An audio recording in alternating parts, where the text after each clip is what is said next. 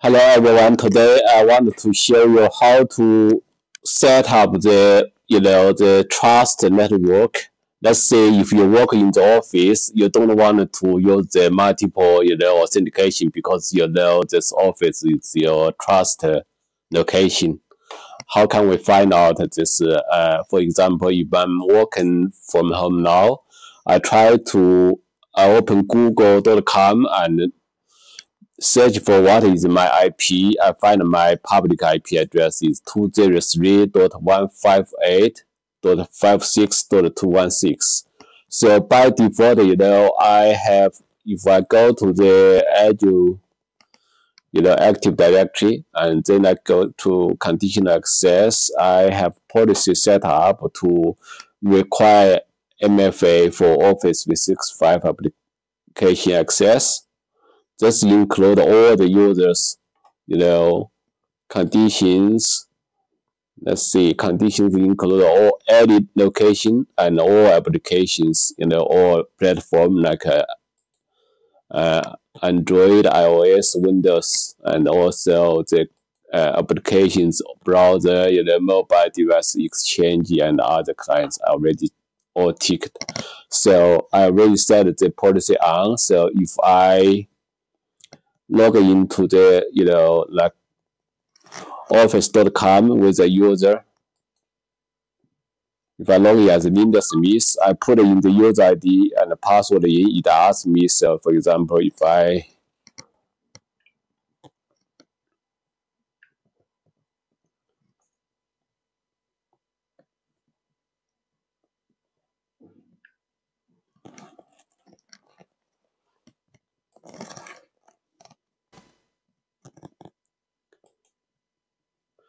sign out,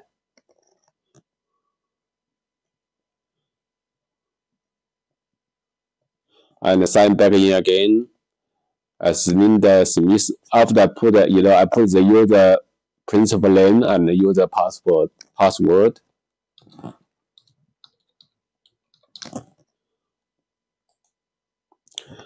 And I get another authentication, ask me to input the number in the Microsoft, authenticator, which I needed to put in from my mobile phone.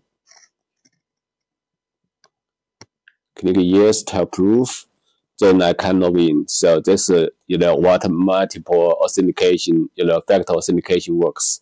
So if I work in the office, I don't want to use the multi-factor authentication. I just want to use the user ID and password, for example.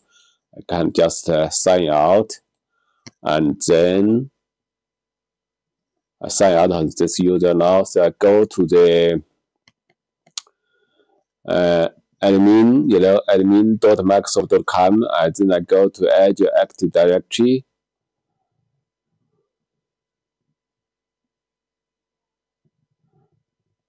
Then I go to conditional access. And in conditional access, I want to go to named locations. In the named location on the top, you see there's a configure multi-factor authentication trust IPs. I just click this one.